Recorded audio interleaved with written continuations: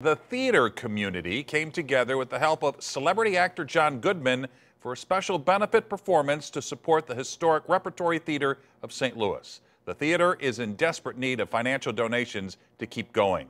5 on your side's Laura Barczewski reports on the people trying to save this St. Louis institution.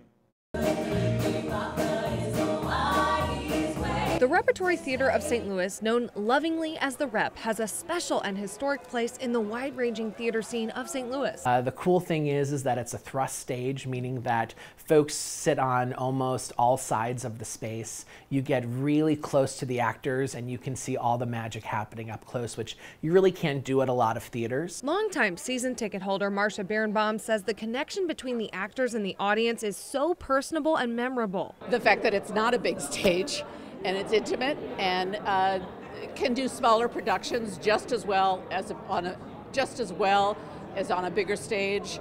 Acting is always first rate. The production values here are wonderful. For nearly 60 years, it's been the home of St. Louis area creators, musicians, builders, actors, and actresses like Carmen Garcia, starring in their current show, It's a Wonderful Life. I'm a first-generation Mexican-American. My parents came here a bazillion years ago. And so it's wonderful to be able to come and be a representative for those kids sometimes, the little brown kids, that maybe don't have some place to go to see their faces on stage. Like many theaters, the pandemic hit the Rep hard. Managing director Danny Williams says they need to raise $2.5 million just to keep going. We've seen slower return of audiences. We've also seen some corporations and other funding sources go away. To build that back up, they reached out to the community for a special benefit rally performance featuring actor John Goodman, who auditioned for a role at the Rep early in his career and didn't get cast, only to go on and support the community where it all started for him. And if I get kicked out of class for disturbing people, they would send me to the library and I would read plays.